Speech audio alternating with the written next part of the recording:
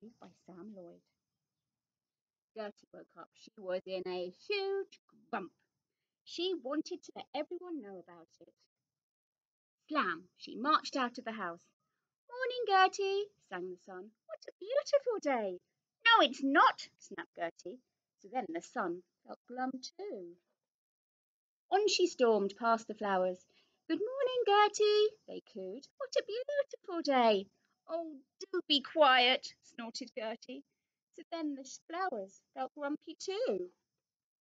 Towards the pond she stomped. The the fish family leapt in the air. Morning, Gertie, what a beautiful day.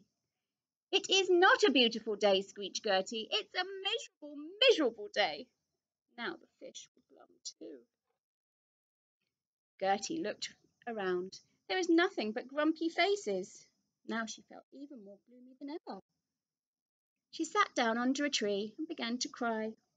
I've made everyone grumpy, and it's not very nice. Then through the trees came a friendly little voice. Don't cry, it said. It's easy to turn things round and bring smiles to faces again. Come swing up with me, and you'll see your sad face soon becomes a smile. Shall we see?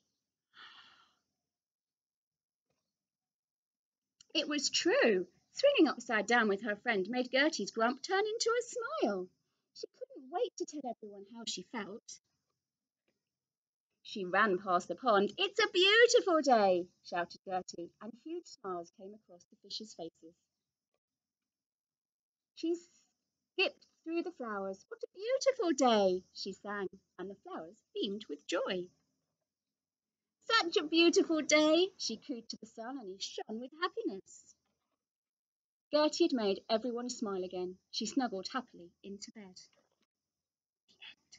I hope you liked Grumpy Gertie.